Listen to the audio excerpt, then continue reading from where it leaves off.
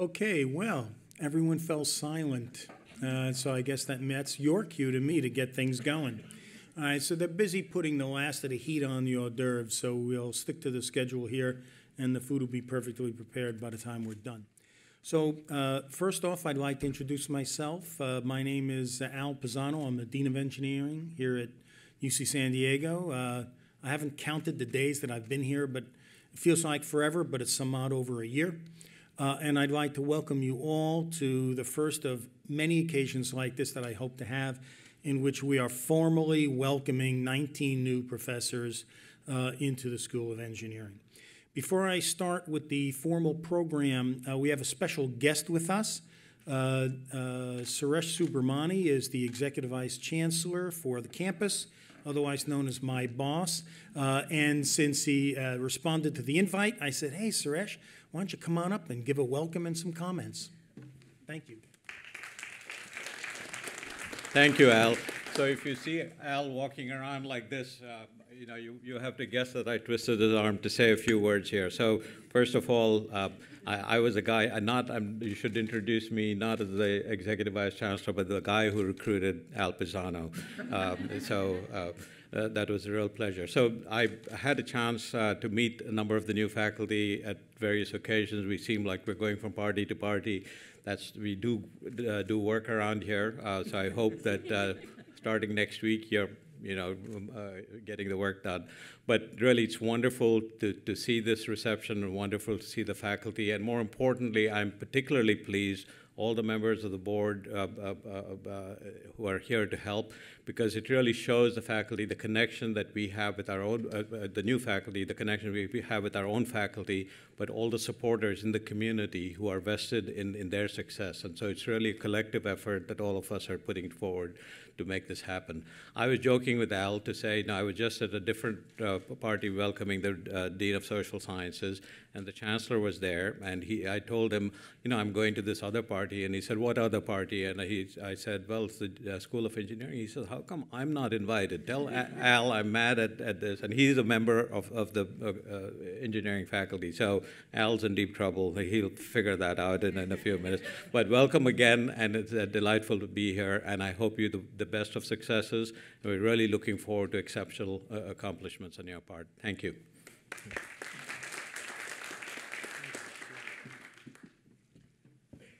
Okay, so what Suresh is really telling you is that next year we'll have this party welcoming several new faculty and a new dean. But hey, we'll just let that ride as it goes. So thanks again, Suresh, for the comments, and thanks everyone for being here. Let's advance a slide. That is one big phalanx, and I am very, very proud that it has the breadth and the depth as well as the wonderful individuals there. This has been, I think, a record year for hiring for the Jacobs School. I think no year at any time has the school been able to muscle up enough resources and human energy to recruit and get 19 brilliant new faculty into the school. So the first group of people I need to congratulate are the departments, because we all know the departments do a lot of the heavy lifting when it comes to the recruiting.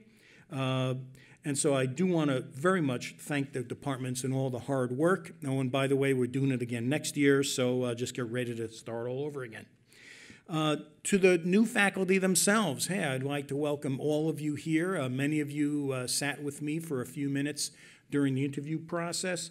And in fact, of the 19, 14 are actually here now, and we have a few more coming in the next few months. They're not here yet. I'm going to ask the department chairs to come up one after the other, introduce themselves and their faculty. No, you can't crow about them for 30 minutes each. If you just do the math, you got to stick to about 45 seconds each one. Why is all this happening? This is happening because we are in the first year of a 3-year ramp-up phase. I have great expectations that we will be recruiting 16 faculty starting now. So hi, the newbies, you're only going to be newbies for about 11 months, and then there's a new set right behind you. And we're still sorting out what the year after that will be, but it's going to be a spectacular growth rate. The school has an aspiration to get to approximately 250 faculty by 2020. We are well on our way there. When a few more show up, taking 214 up to about 217, add 16 to that, and you're talking close to 230 within the next year. So we're in a ramp-up phase. There is a huge student demand for engineering and a huge industry demand for engineering. The campus knows this, and we are in this growth phase to accommodate that. And the other thing that I'd like to point out is the undergraduate to graduate faculty ratio. And the joke I told today in the courtyard was, I used to say we were 6,200 students. I blinked my eyes for 30 seconds about 2 weeks ago, got the new numbers, and well, actually, Al, now it's 6,833 students. Okay, so the real point is that aside from getting the student growth under control, we're going to ramp up the faculty, and we're going to get the student-faculty ratio down toward 20 to 1. And I think that's a sweet spot compared to all our comparable schools. Master's and PhD program will grow, and I think we're on a good track there. I will try to just spend a minute on this slide. We are not going through a willy-nilly expansion. This is the master plan behind it. The focus of this school is to look, think, and act as a top 10 professional engineering school. We have 3 specific strategies that get us there. Joint institutes with partners around the campus so that we grow in breadth. Agile research centers, which develop talent from within. And experiential engineering so that our students are more relevant to industry. And the 2 values that I sort all decisions through are these. So, lots of people say, I should do this and I should do that. Well, I ask myself these 2 questions. Does the idea being put before me represent engineering prosecuted for the public good? And if the answer is no, I'm not doing it. And the second one is, do the changes that I'm supposed to be considering, can they lead to an exponential impact on society through entrepreneurship? And if the answer is yes, hey, I think I want to do that. So this is basically the school's secret plan. I just shared it with you. And every one of the new faculty, somehow you connect into the plan in that way. I have just a minute to go, so I'll say the following. 7 big ventures with 7 partners around the campus, from arts and humanities, international relations and Pacific studies, social sciences, physical sciences, Scripps, health sciences, and the Rady School. The Jacobs School of Engineering is actively connecting to everyone that we can on the rest of the campus. So let me leave it there. And I'm going to let me bring up Geert Schmidt-Schoenbein, who's the chair of BioE. And Geert, would you introduce yourself briefly and give us a quick introduction of the 2 faculty who are joining your department? Right. Geert, a pleasure. Thank you. Thank you, Al, for, I'd also like to take this opportunity to thank you in public for the tremendous energy and support that Al provided to us in the last year that made these recruitments possible. So as chair of bioengineering, I was consulting at length with my faculty, who should we recruit? And in bioengineering, I think the answer is very clear. We want to have a new generation of engineers who work on tough medical problems and do so with effective tools. And we were extremely successful. So how do I advance the next slide?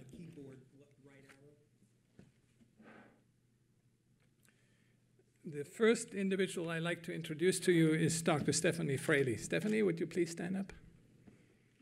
Here we go. Okay. Stephanie got her bachelor's degree University of Tennessee in Chattanooga, and her PhD in 2011 at Johns Hopkins University. She already received some of the most amazing awards, like a very competitive Burroughs Wellcomes Fund Award. But the most important thing I want to tell you about, what is she trying to do? Stephanie worked already on 2 of the toughest problems. Namely, the first one is metastasis of cancer cells. And she developed a real engineering technique to understand that very deadly migration process in a very constrained and very well-identified surroundings. And then afterwards, she moved on to my favorite topic area, which is the deadliest there is altogether, and that's called sepsis. We're hearing every day now from the patients about Ebola that actually don't die of the virus, but they die because of the shock and the sepsis. And Stephanie has now an entire new technology with which she's going to get started here at UCSD to address this problem at the molecular level. So I'm extremely excited about her. The second recruit is Prashant Mali. We've been very, Prashant, you may have noticed, is Johns Hopkins University, our arch enemy, okay? In bioengineering, we were able to recruit 2 people from Johns Hopkins University. That's a friendly competition, but this happens to be just a wonderful outcome of our efforts last year. Prashant falls into the same category. He's an engineer working on cancer, one of the toughest problems. And of course, we need new ideas for that. And Prashant came up with an idea which I give you in the technical terms called CRISP-Cas system. I'm not going to explain to you what it is. For that, I ask you to invite him over for a seminar.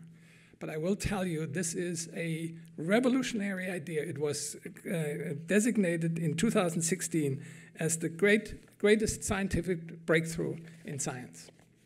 So we have Prashant here at home with us now. And basically, it's a technology that allows him to change the properties of DNA in a real-life situation. So with that, I'll get the next. Goes on to nanoengineering. Joe Wang. Thank you. Yeah. Again, thank you, Gert, and thank you all for helping us in the growth. So I'm also a new chair, only 3 months in the job. So we are pleased. We have 4 new recruits. Yi Chen came from MIT. He's a native of China. Please stand. Where is it? Yi Chen. Pleasure to have you. And he got his master in Fudan University in Shanghai, PhD in Purdue, working on a DNA nanomachine, and postdoc with Bob Langer in MIT on gene delivery, drug delivery. It's a pleasure to have you here. Next, what we are pushing here. Yeah. Oh, yeah. Aaron Drew, where is Aaron? Oh, he's teaching or my? I saw him today, but he must be teaching. Yeah, he's our new recruit. He's a teaching professor from Penn State, PhD from Penn State, research on electrophoresis, but he will do a lot of science education in classroom format, so he's not here. Next, we will go to David is not here. David will join us in July. He still do postdoc in Lawrence. He's from MIT, work on advanced energy material, solar cell, energy conversion, and he will join us in July. And again, the last one is Jesse is here. Where is Jesse? Jokers from... so Jesse is a native of Missouri, Jesse, yeah? A PhD from UT Austin and postdoc in Stanford, working on molecular imaging, contrast agent for nanomedicine. And it's a pleasure to have you here. That's all for nano. Thank you. Next, let me introduce Chair of Mechanical Engineer. I'm a chair of Mechanical and Aerospace Engineering, and I hopefully will find a proper button. Okay, I did. Very good. So I would like to put some human touch to my new faculty. For example, this is a James friend who brings absolutely wonderful new aspect of research in biomedical devices. And also he combines fundamental and applied study to use different types of fields, specifically electromechanical fields, to guide microscopic devices into human body. I would like to add that his level of energy is such that I feel very sad every time I meet him. So I never was in positions that I felt that I have a lack of energy, but he exactly is absolutely wonderful individual from energy point of view. He is going to arrive on November 1st. He's not on the campus. So second hire is Padmini. She's right here. Padmini, can we see you? Yes. She brings absolutely amazing expertise, combining very rigorous mathematical approach to living cells, which is very, very difficult to do, because usually language which is used in biology and language which is used in mathematics is completely different. When you are able to combine these two, you are up to really discoveries. And I would like to add, again, human touch. She is so active that my finger on the right hand is already tired to sign proposals. Antonio Sanchez, next one. He is in energy. It's another trust area in our department, and he continues strengths which was created from the beginning of our departments, starting from Van Karman through Penner and through Foreman-Williams. He works in a very broad range of energy devices in clean combustion technology and aerospace propulsion and safety hazard. And finally, we have Michael Tolley, who opens a new area in our department, which is related to robotics. Again, as Dean already mentioned, it is in frame of the clusters, and this is related to the clusters of robotics. Very talented, wonderful new faculty. I would like to add one more thing. It's usually large numbers don't go very well with the quality. What is accomplished during this year, we combined uncombinable, large number of hires and excellent quality of hires.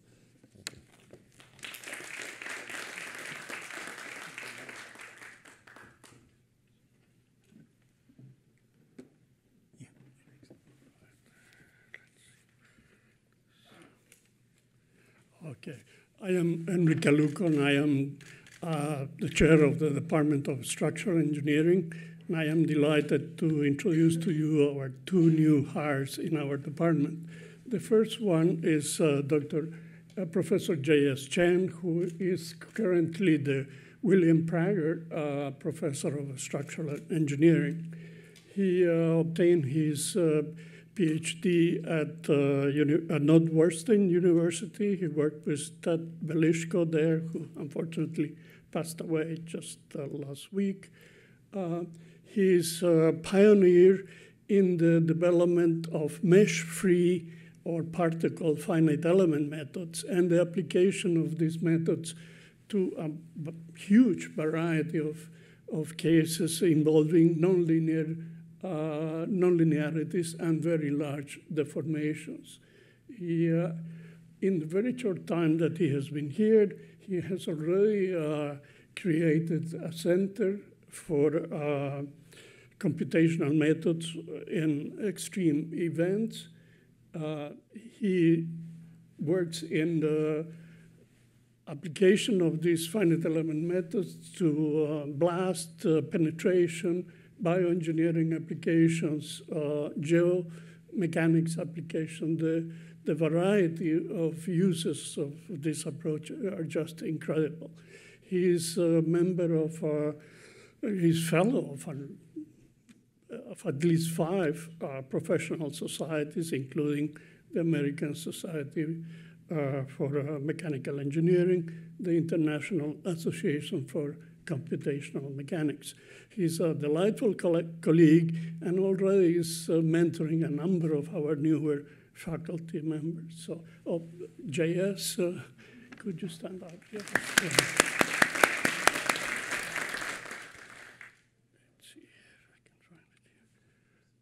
The next, John, please stand up. Yes.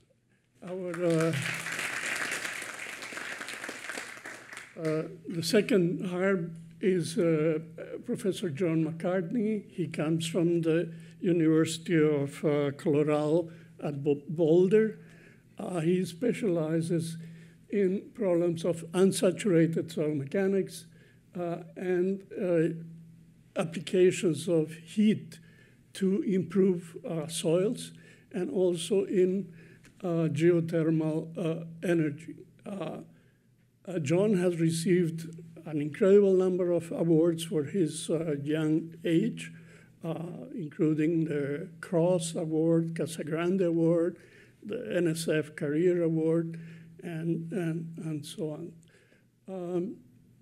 Let me just go back to JS and say that JS came from UCLA, and he had been chair of the Department of Civil and Environmental Engineering there. All right, thank you.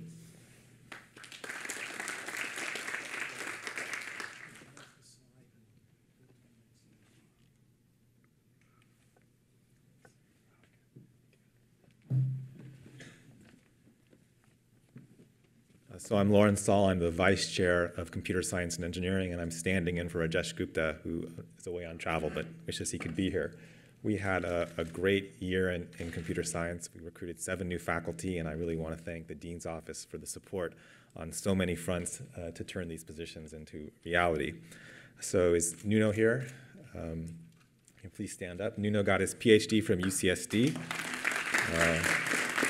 and has been winning accolades ever since. In 2006, as a graduate student, he won the Young Investigator Award of the Human Protein Organization for his work on snake venom protein. In 2011 and 2012, he was recognized as an emerging young investigator by the Journals of Genome Technology and Molecular Biosystems. He was a Sloan Research Fellow in 2013. He is the Executive Director of NIH Center of Computational Mass Spectrometry, where his work has made UCSD the largest source of public proteomics data in the world. So we're thrilled to have him here. Next one, Daniel Kane, right here. Okay, welcome, Daniel. It's a joint position in computer science and mathematics. So as an undergraduate at MIT, Daniel distinguished himself as a 4-time winner of the Putnam Mathematical Competition.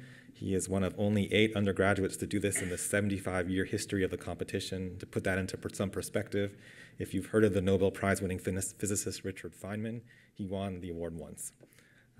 Daniel went on to get his PhD in mathematics from Stanford and to do postdoctoral fellowship PhD at Harvard and a postdoctoral fellowship at Stanford. Although he trained as a mathematician, he branched out quickly into the field of theoretical computer science. He has an astounding record of 55 publications that predate his appointment as a faculty. He's known as a champion problem solver who works extensively also for our nation's spy services. So we're grateful to have him here and on our side. Julian, are you here? Stand up. Welcome, Julian. Julian received his PhD from Australian National University. He did a postdoctoral fellowship at Stanford. He works in the areas of machine learning and data mining with a special interest in social networks. Big data is everyone's favorite buzzword nowadays. Julian made a name for himself by mining a data set of 35 million customer reviews on Amazon, and there were no published studies on data sets even close to this size before he came along. His study went on to win a grand prize in the Yelp Dataset Challenge. He's also studied how user opinions and preferences evolve over time, so how this graph here shows how amateur beer drinkers turn into beer connoisseurs. And his work has been featured extensively in the popular press with write-ups in Time, Forbes, Wired, many other outlets. So, welcome, Julian. Mia. Is Mia here? Okay. I can't see too well, so thank you. So, welcome Mia to our faculty as a lecturer. She received her PhD from MIT. Her research interests lie at the intersection of mathematical logic and theoretical computer science. After a postdoctoral fellowship at MIT, she accepted a 3-year teaching position in the math department at UCSD. And during that time, she amassed a record as an astoundingly effective and popular teacher with just sky-high approval ratings across a tremendous variety of subjects: discrete math, combinatorics, graph theory, logic, algebra, calculus, differential equations. I'm probably missing some others. It seemed like she was teaching the whole curriculum. Most of these are among the largest required courses, the hardest ones to teach, and she just makes it look incredibly easy. She's also the co-organizer of one of our department's summer program for incoming students that helps the students most at risk of failing to catch them up before they start our program. So we're very fortunate to have her with us. I don't think George is here tonight, but I'll say a little bit about him. He received his PhD from Berkeley, worked briefly at Sun before taking a postdoctoral fellowship at UCSD, which went so well that we kept him on as a research scientist. He works in large-scale network systems and vast data centers, the sort that are used by Google, Facebook, Yahoo. My favorite story about George is that in 2009, a team of Yahoo engineers set the world record for sorting 100 terabytes of data. They did it using 3,500 machines in about 3 hours. And 2 years later, George and his students at UCSD beat this record by 50%, and they did it using just 50 machines. So they beat the record using 2 orders of magnitude fewer machines. It's my best David versus Goliath story in the field of CS. He's also associate director of the Center for Network Systems at UCSD. We have not one porter, but 2 porters. So Leo, could you stand up? So Leo received his PhD from UCSD, and then this is a sweet homecoming since he's coming back. His passion for teaching was always apparent even as a graduate student. He actually served as the TA in 17 courses here despite having a full fellowship, just because he loved teaching so much. He was elected as a summer graduate teaching fellow in computer architecture, where he received, as a grad student, the student comment that he's the best CSE professor at UCSD, hands down. So after receiving his PhD, he joined the faculty of Skidmore College, where he had a 98% instructor approval rating. He's an expert in peer instruction. He won the Best Paper Award at this year's flagship conference in computer science education. So we're just thrilled to have him back on our faculty as a lecturer. And last, but certainly not least, I want to welcome Ravi Ramamurthy. I saw him. Ravi, thank you.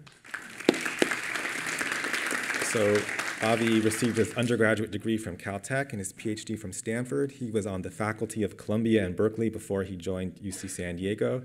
He's an expert in the areas of computer graphics and vision. You have all probably seen the fruits of his work without realizing it if you ever played on an Xbox, or you've seen the movie Avatar, or you've heard of a company called Pixar. His contributions just appear everywhere. He has so many accolades, I'm going to miss a few, but he won the ACM SIGGRAPH New Researcher Award, a Sloan Fellowship, an NSF Career Award, an ONR Young Investigator Award, a Presidential Early Career Award, and an Okawa Foundation grant. So he's going to reboot our graphics program. So that's for Ravi. And I guess I'm the last.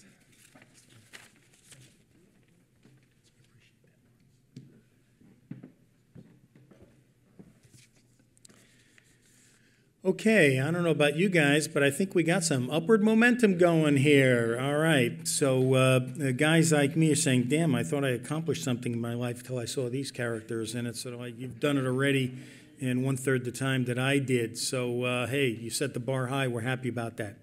So just a very short closing remarks. Good, the remote control, put that back up. Good.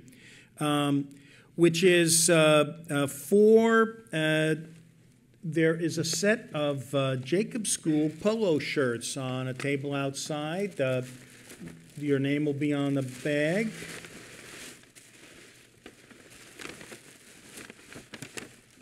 Don't worry, each has been wrapped hygienically in plastic. And if you don't like your size, we can trade it for you. But basically, hey, wear it in pride. You've all got a shirt waiting for you outside. And without any other comments, let me just say thank you very, very much for everyone attending. You can tell we're really proud of the new bumper crop of faculty we have just recruited. We're going to keep the momentum going. And I invite all of you to reconvene outside where we can enjoy some hors d'oeuvres and refreshments. Okay, so thank you very, very much. Appreciate seeing you.